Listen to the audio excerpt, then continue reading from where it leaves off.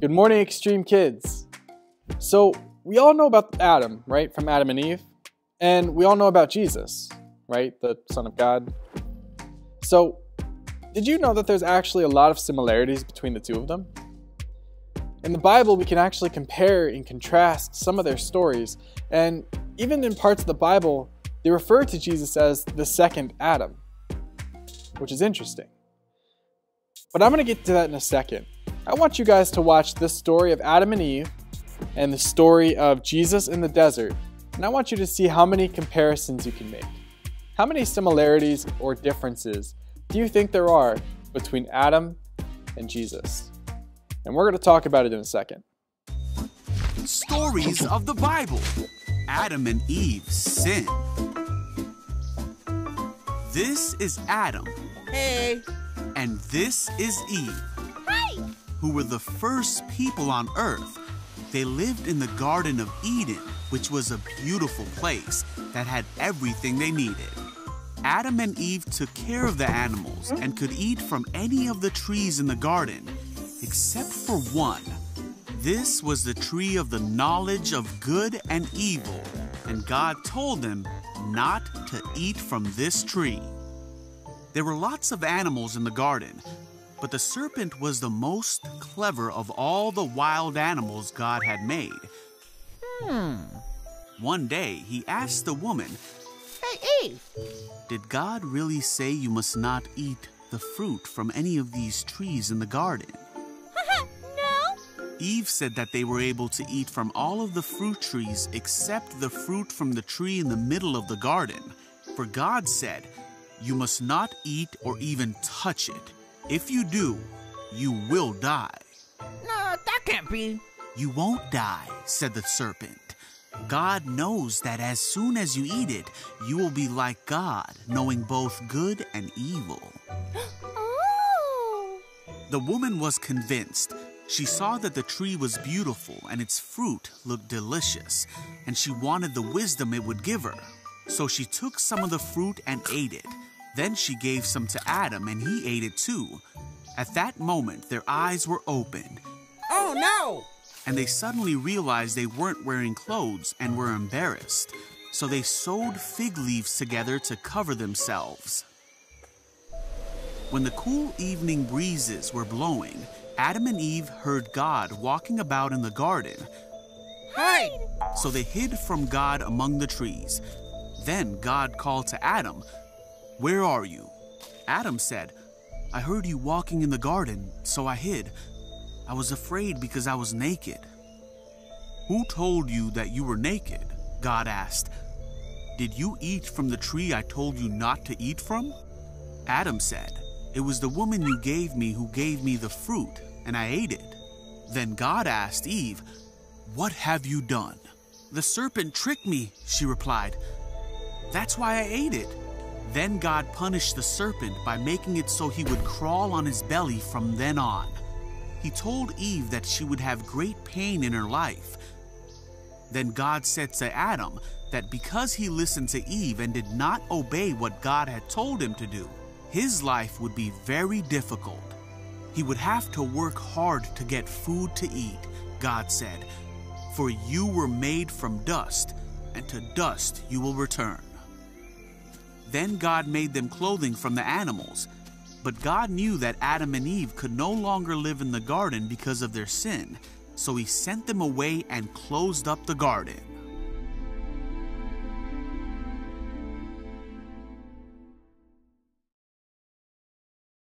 Come and see the temptation of Jesus. This is Jesus, Hey-o! who is the Son of God and the Savior of the world. Jesus was born in Bethlehem and grew up in Nazareth, where he grew in wisdom and favor with God and man. Oh, I see. Jesus was baptized by John, and God showed John that Jesus was his chosen one. Then Jesus was led by the Spirit into the wilderness among the wild animals. Oh, hey there, friend. Oh,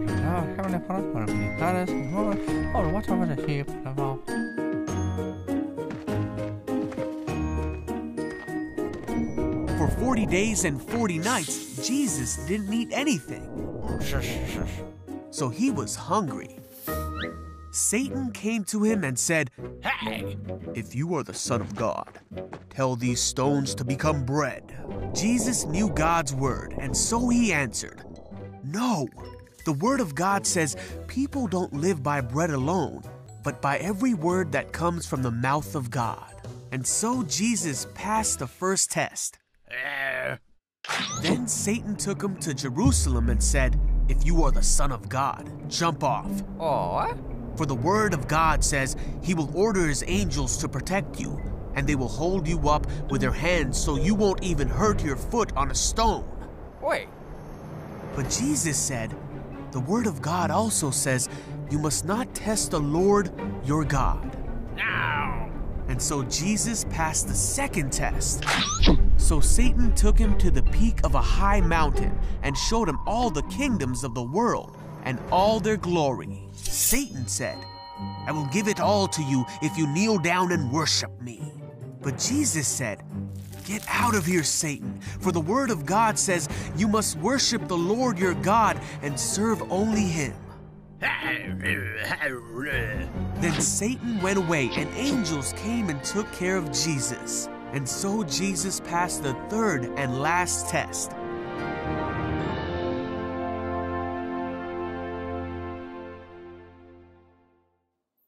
All right, so Adam and Eve, Jesus. How are they similar? How are they different? First of all, in the stories, Satan himself appeared as a snake in one and as a shadowy figure who kind of looked like Voldemort in the other. They were the same person, different shapes. Let's get that out of the way. So anyway, the story is about temptation, right? That's the idea here of this video, is temptation. What does it mean to be tempted by something? What does it mean to say no to something that you shouldn't do? What does it mean to stay away from things that you shouldn't be around? Like drugs, like bad people, like, I don't know, making poor decisions, like lying, stealing, killing. Like, what does it mean to stay away from what's wrong for us and to say no? Because temptation is that wanting to do it. And it is tempting. Sin is tempting. That's why it's such a problem. If sin wasn't good, like didn't feel good, then we wouldn't do it. No one says, "Hey man, when I lie to my parents, it feels so awful, and that's why I keep doing it." Like, nobody says that. Nobody's like, "Oh man, drugs, they hurt. It's like rubbing sandpaper against your face. It's just the worst. So yeah, I do it all the time." Like, no, that doesn't make any sense. Things that are sinful feel good. They're not good. And most of the time they don't feel good after the fact when you're done with the sin. But while you're doing it, while you're engaging in it, you're around it, it feels good. That's the temptation. Is that we're saying to ourselves, "Oh man, this sounds great. This looks great, this smells great, this tastes great, this feels great," whatever. You're saying, "This feels good. This is right for me because of how it appeals to me." That's temptation. Adam and Eve were tempted by Satan the snake. Jesus was tempted by Satan the Voldemort. I'm just going to call him Satan Snake and Voldy Snake, or Voldy Satan. Satan Mort? The Devil Mort? Volded Devil? The Voldemort? The Voldemort. We're on to something here, guys. Anyway, person devil, snake devil, both tried the same trick on two different people. One was the first man, and one was the first man to come and not sin and set us free. First Adam, second Adam, aka Adam, Jesus. So the snake tricked Adam and Eve by taking God's word and twisting it. Right? He said, "Did God really say you couldn't have any fruit in this garden? did God really do that to you? Did God really say to you these things? Should you really believe him? That's how the devil tricked Adam and Eve. That's obvious, right? He said to them, look guys, God, he's a liar. He doesn't want what's best for you. Just do this thing. Who cares? And they believed him. Jesus, on the other hand, the devil tried to trick him. He tried to twist specific words of scripture, specific lines, without the context, which means the surrounding verses, which explain the verse. Anyway, he tried to take these specific things and he told Jesus, hey, you should believe this because, God said it. And Jesus was like, well, actually, I know my Bible. So, get out of here. And it worked because the devil actually isn't trying to tell Jesus the right thing. Maybe that's another reason you should be memorizing the scriptures that I give you, because then it'll prepare you against doing bad things later. Because then if you know God's word, then you'll be prepared. Anyway, I'm just saying stuff. I don't know. But Jesus had memorized scripture. Jesus knew what God's word was. He was the Son of God. He was filled with the Holy Spirit. He was close to God. That's the entire reason he went out in the desert. So he was prepared for the devil's tricks. He was prepared for Voldemort. Anyway, Satan, whatever. He was prepared for him. He couldn't be tricked by twisting words of God. It worked for Adam and Eve because, they were close with God. Like, God was in the garden, they were in the garden, hanging out, having a good time. But I don't think they really knew who God was. They never chose to follow God. In fact, the first choice they had to make, they chose wrong. I think when we look back and we consider the main difference between Jesus and Adam and Eve is that Jesus chose to follow God. Jesus chose to do what's right. Jesus chose to make good decisions. Jesus chose to worship God. Adam and Eve didn't. They didn't choose anything. They chose sin. Maybe our lives as Christians, as followers of God, as believers in Jesus, maybe our lives are defined by our choices. Maybe our relationships with God are the key to standing against temptation because our choices should reflect our relationship with God. I think I might be onto something here. You see, because Adam and Eve, they were in the garden that they were placed in, doing a job they were told to do, living a perfect life. Like there was nothing wrong with the garden. They had it good. But they didn't choose that life. They were just there. In fact, they had no knowledge over what it meant to do evil. So they didn't even have any choice to do anything wrong. So when presented with the opportunity to sin, they took it because they never had to choose to be close to God. When you make a choice, your choices define you, right? When you make a choice, it affects your mood, it affects the way you think, it affects what you do, it affects the people around you. Your choices matter.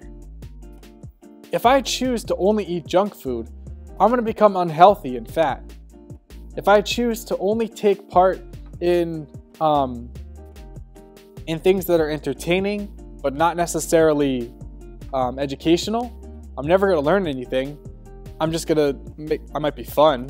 I might be fun to be around, but I'm not going to learn anything. I won't become any smarter. In fact, I might become dumber. The choices that you make matter. So Adam and Eve, not having to ever make any choices actively to follow God, of course they didn't choose God. They never knew what it was like to choose God.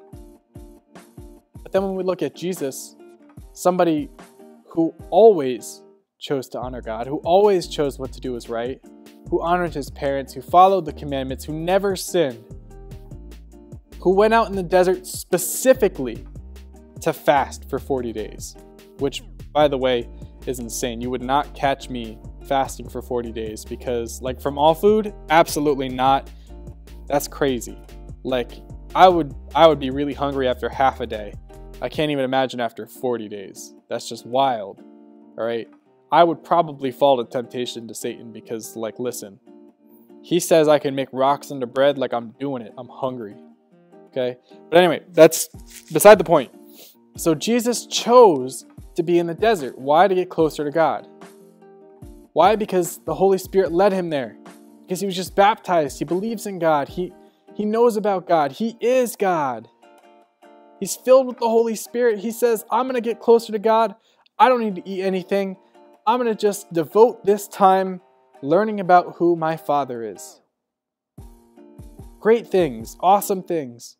And that's why he didn't have to fall to temptation, because he knew how to choose God. He knew how to get closer to God. When we're tempted, when we want to do bad things, or we want to hang around bad people, or we want to do something that we shouldn't do, if we want to sin, we're being tempted. When we're tempted, we shouldn't think of it as, this is something I can't do. We should think of it as, is this going to get me closer to God? Because if we're making the choice to do the right things for God, it's going to be a lot easier for us to choose to not do the wrong things for God. If I make a decision every day that I want to glorify God by how I live my life, then when I want to do something that's bad, it's going to be very easy. Well, not very easy, but it's going to be easier for me to say, I'm not going to do that because I want to honor God. You see, it's not about what you can and cannot do. It's about the choices that you make to get closer to God. Adam and Eve had to make choices to get closer to God. So did Jesus. So do you. So do I. And those choices that we make define how easy it is we can step away from temptation later. Because if we look at ourselves and we say, guys, I don't want to be tempted. I don't want to sin against God. I want to be close to him. I want to know who he is. If that's what we want, then we have to actively make choices to get closer to God outside of temptation. I'm going to pray. Father God, thank you so much for how you love us. Thank you, God, that you've just committed yourself to knowing who we are, to loving us, to being there for us. God, help us to make those same choices for you. Help us to understand who you are and to love you. God, even in my own life, I want to grow closer to you. I want to know who you are. And I want to actively choose you. God, I don't want to just say no to sin. I don't want to just say no to the devil. I want to actively get closer to you. So I pray for everyone who's praying this prayer with me right now, God, that they would do the same thing. That they wouldn't just say no to the devil. That's great. That's awesome. But God, I pray that they would also say yes to you. God, that they wouldn't just turn to you when times are hard and when they feel tempted and when they feel low, but they would also rely on you when times are good. They would constantly say yes to you. Thank you, Jesus. Amen. All right, guys. So, do your challenge. Bring me back some evidence so that way you can earn your kid bucks. Remember to check in with Cooking with Kyle during the week. And remember to get your challenge done so I can do the one chip challenge for you guys come January. All right, I love you. Remember to choose God. It's the best thing you can do for your life. Bye, guys.